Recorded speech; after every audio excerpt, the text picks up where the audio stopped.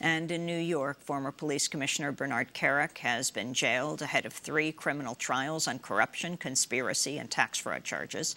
On Tuesday, Judge Stephen Robinson revoked Kerik's bail and ordered him detained for allegedly releasing sealed information in an attempt to win public sympathy.